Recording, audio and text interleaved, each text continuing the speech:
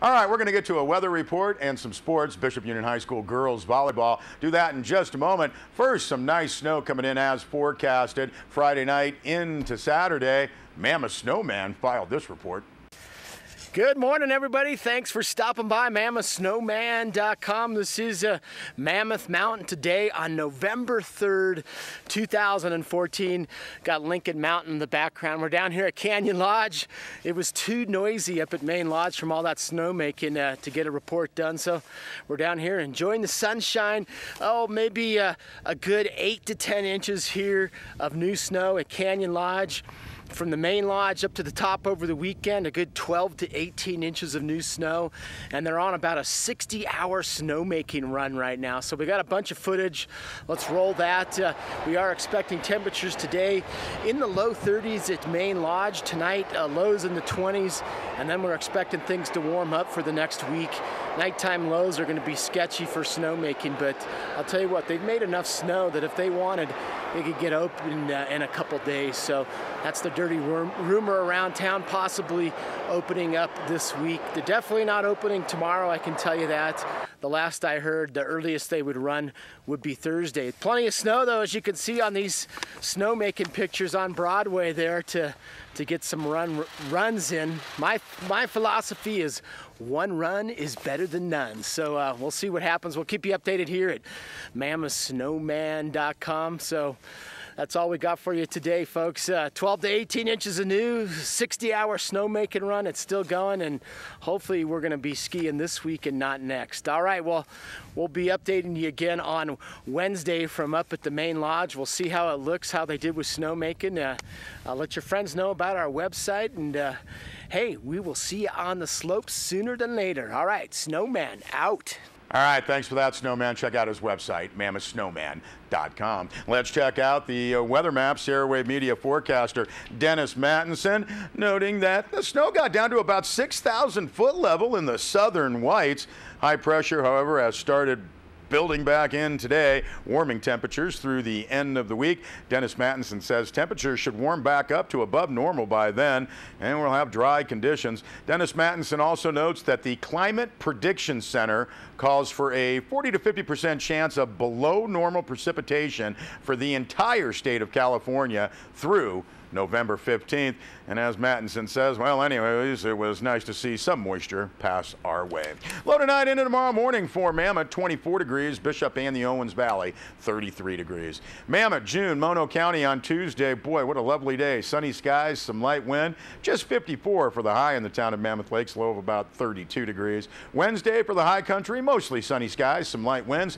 58 the expected high in Mammoth, low of about 34 degrees. And Thursday for Mono County, we're looking at sunny skies, maybe a little southwest wind, 5 to 10 miles an hour out there. 61 in the town of Mammoth Lakes, low of about 35 degrees. For Bishop and the Owens Valley, sunny skies the forecast for Tuesday. Northwest winds perhaps in the afternoon, 5 to 10 miles an hour. 70 the expected high in Bishop, low of about 39 degrees. Wednesday, sunny skies the forecast for the valley. Some southeast winds, 10 to 15 miles an hour. 74 the high in Bishop, low of about 41 degrees. And look at Thursday with sunny skies and southeast winds, 5 to 10 miles an hour through the valley, but 79 the expected high in Bishop, low of about 40 degrees. So a lovely week of autumn weather for us here in our little slice of heaven.